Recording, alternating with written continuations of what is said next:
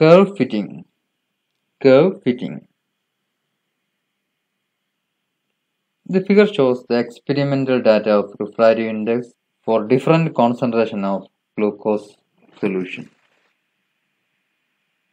In this figure, the refractive index varies from 1.33 to 1.39.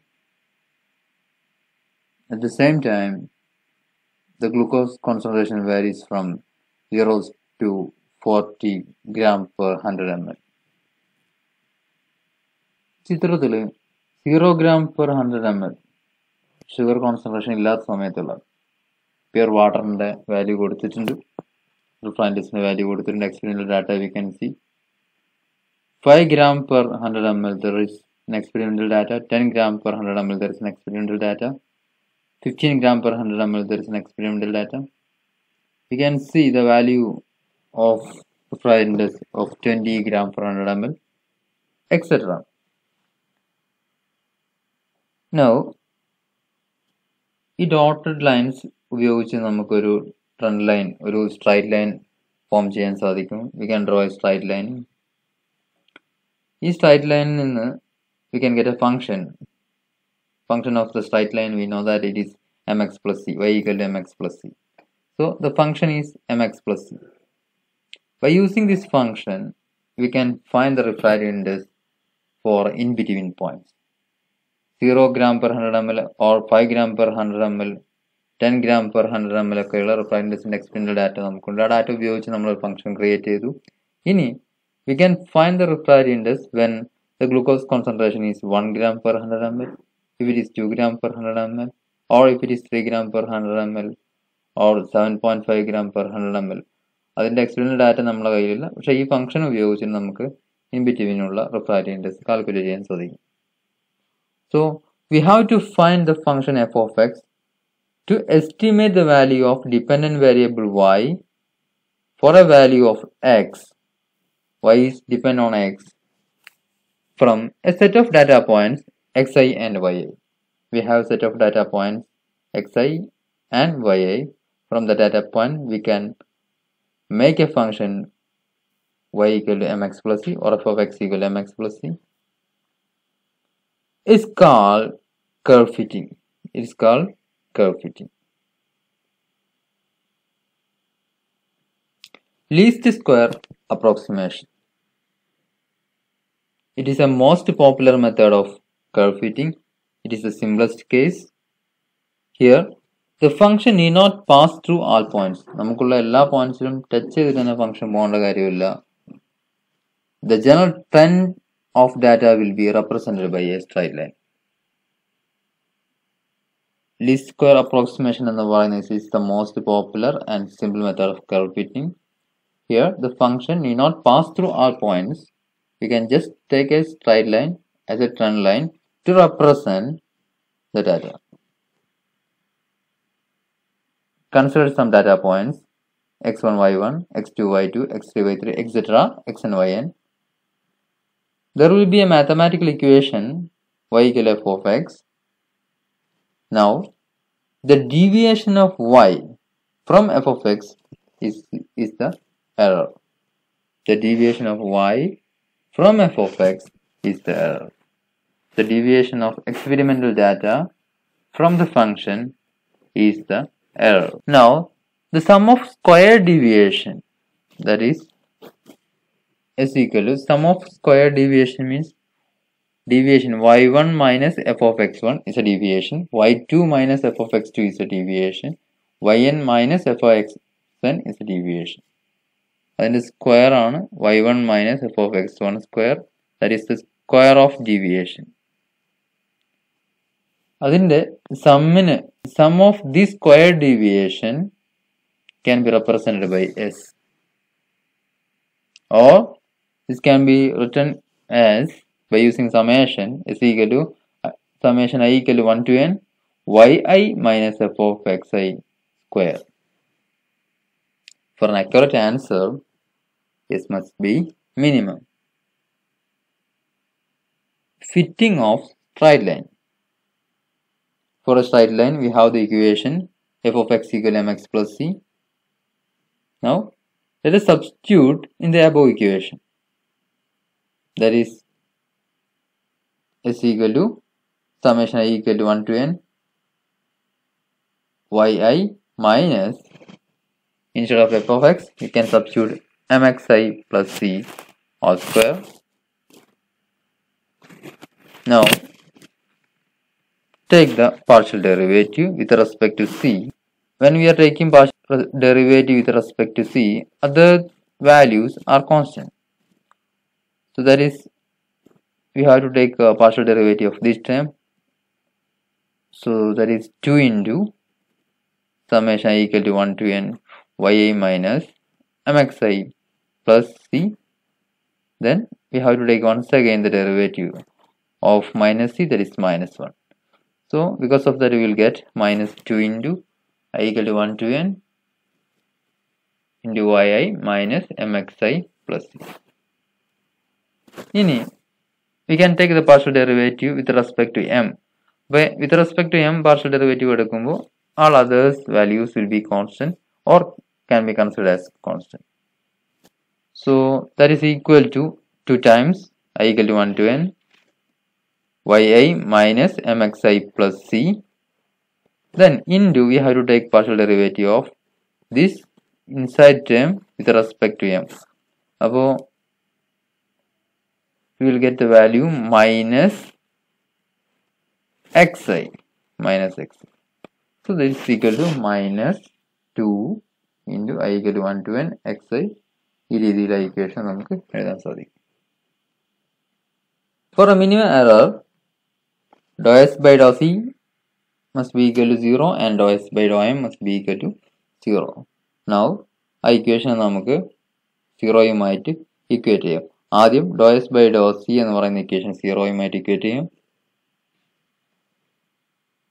That is minus 2 into summation of I equal to 1 to n, this equal to 0. ഈ minus 2 എന്ന് നമുക്ക് cancel ചെയ്യാം. So that is I equal to 1 to n yi minus mxi plus c equal to 0. Or I equal to 1 to n yi equal to I equal to 1 to n mxi plus c. ഈ രീതിയിൽ നമുക്ക് ഈ equation എഴുതാൻ സാധിക്കും. Now, or I equal to 1 to n yi equal to I equal to 1 to n, ഇത് നമ്മൾ substitute ചെയ്യുകയാണെങ്കിൽ ഓരോ വാല്യൂ സബ്സ്റ്റിറ്റ്യൂട്ട് ചെയ്യുന്നത് can be written as like mx1 plus c plus mx2 plus c plus mx3 plus c plus etc. So that is I equal to 1 to n yi equal to mx1 plus c plus mx2 plus c plus etc. So that is equal to I equal to 1 to n yi equal to I equal to 1 to n mxi plus nc can be written as equation 1. Also, dou s by dou m in a 0 you might equate ചെയ്തു കഴിഞ്ഞാൽ we can write like this, or I equal to 1 to n xi into yi minus mxi plus c equal to 0. That is I equal to 1 to n xi yi equal to I equal to 1 to n xi into mxi plus c, or I equal to 1 to n xi yi equal to I equal to 1 to n mxi square plus I equal to 1 to n cxi. So that can be written like this by taking the constant outside and let it be equation 2. Then നമുക്ക് equation 2 ആയിട്ട് എടുക്കാം. So നമുക്ക് equation 1 അറിയാം, equation 2 അറിയാം. This equation 1 and 2 are called normal equation. ഈ equation solve ചെയ്തു കഴിഞ്ഞാൽ we can get the value for m and c. From equation 1, we can write c equal to summation of yi minus m summation xi by, and let it be equation 3. From equation 2, you can write the value of c, that is c equal to summation xi yi minus m into summation of xi square by summation of xi, equation 4. So that is from equation 1, we can get the value of for c, and from equation 2, we can get the value of c. Then let us compare these two equations. ഈ രണ്ട് equation 3യുടെയും 4യുടെയും LHS is c. So we can compare RHS, that is summation of yi minus m summation xi by n equal to summation of xi yi minus m in summation xi square by summation of xi. In equation cross multiply. So you will get the value equation like this. Summation xi, summation of yi minus m, summation of xi equal to n summation of xi yi minus nf summation of xi square. Equation rearrange here, then you can write n into summation of xi yi minus summation of xi summation of yi equal to nm summation of xi square minus m summation of xi into summation of xi. This m common that is equal to n into summation of xi square minus summation of xi into summation of xi all into m. That is m equal to n into summation of xi summation of yi minus summation of xi summation of yi divided by n into summation of xi square minus summation of xi into summation of xi. So that's the value of m. നമുക്ക് m ന്റെ value കിട്ടിയത് c separate ആയി calculate ചെയ്തു equation 1 and 2 then അതിനെ നമ്മൾ compare ചെയ്തു then we got the value of m. Similarly, from equation 1 and 2 separately we can calculate the value of m, then we can compare them and we will get the equation for c, that is c equal to summation of yi summation of xi square minus summation of xi summation of xi yi divided by n into summation of xi square minus summation of xi into summation of xi. Now find the equation of best fit straight line from the following data points. Find the equation of the best fit straight line for the following data points. We have the data points x equal to 1, 2, 4, 5, 6, 8, 9 and y equal to 2, 5, 7, 10, 12, 15, 19.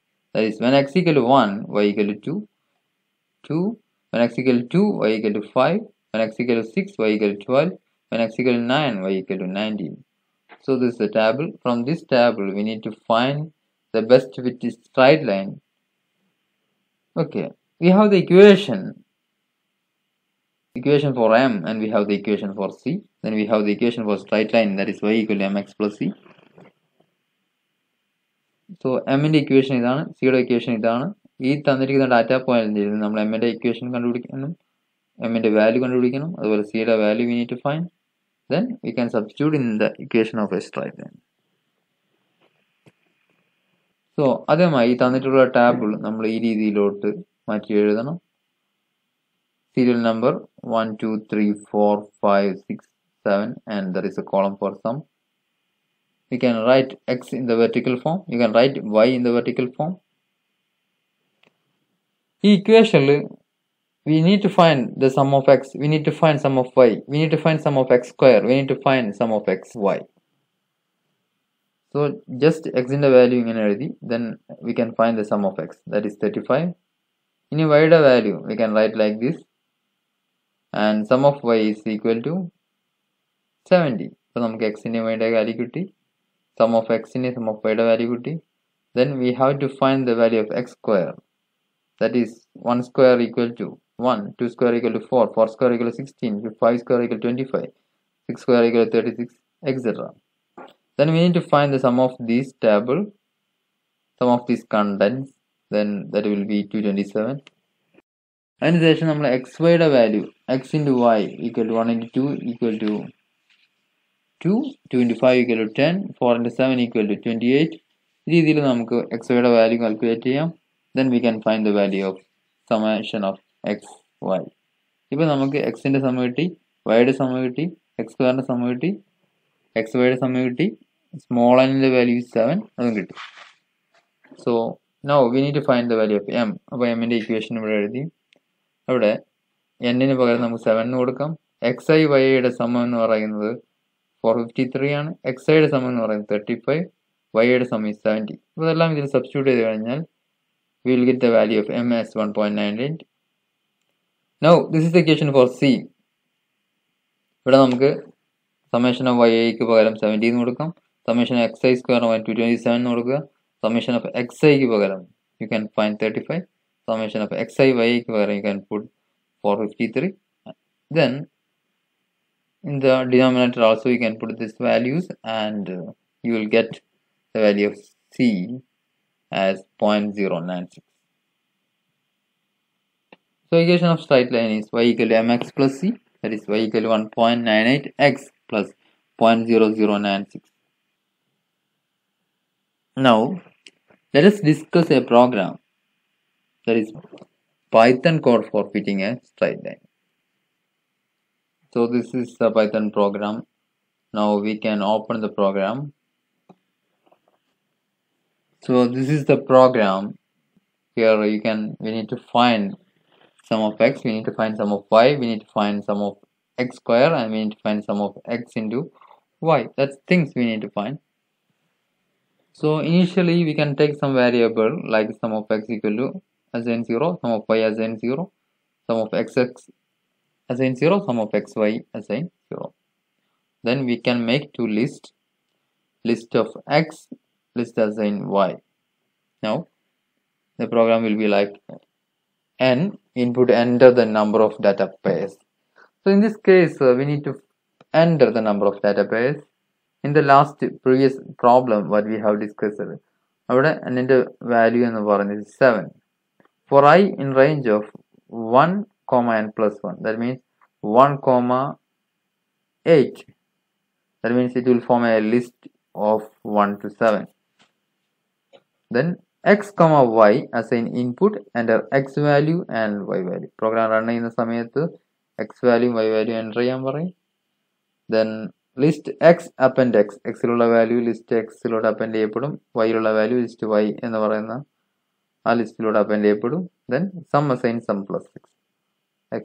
അപ്പോൾ x ന്റെ sum ആണ് sum x ൽ വരിക, sum y ഇല്ല സംബന്ധിച്ചിടത്തോളം y യുടെ sum ആണ് വരിക. Sum xy equal to sum xy plus x into y, sum xx equal to sum xx plus x into x.